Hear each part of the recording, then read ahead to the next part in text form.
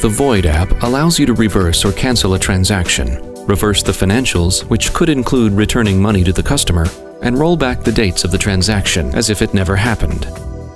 In this video, we'll examine the 4 most commonly encountered voids. Let's assume you've just completed the check-in process for a walk-in customer, taken payment, and given them a room key, but for some reason the guest has to leave and wants a refund. From the home screen, click the Transaction Search button.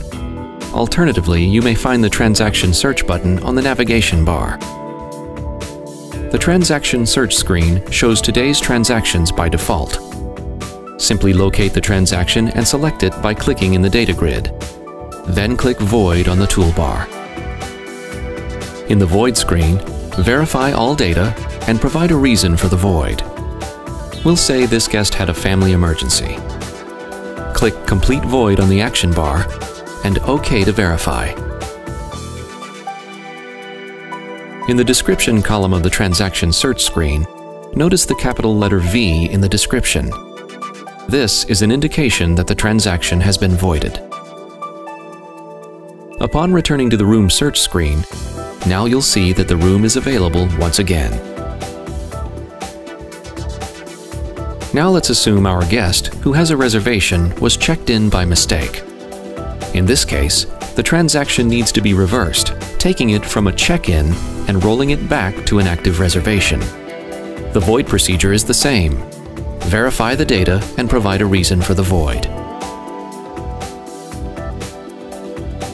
Upon refreshing the Room Search screen, you'll see that the guest no longer occupies the room, and the reservation is once again active. In this example, let's assume that our guest was inadvertently checked out of room 105. At the moment, the room appears available, but it actually isn't. We need to void this transaction so that the room rolls back to an occupied status. Again, the void procedure is the same as before. Once the void is complete, refresh the Room Search screen and you'll see that the room now shows as occupied. In this last example, let's assume that our guest was renewed by mistake. Looking at his renew date in the data grid, it says his renew date is August 19th. Now, clicking the Transaction Search button in the toolbar and examining this transaction, we see a capital letter R in the Description tab, which indicates that this transaction was, in fact, a renewal. And again, we'll assume that this renewal was a mistake.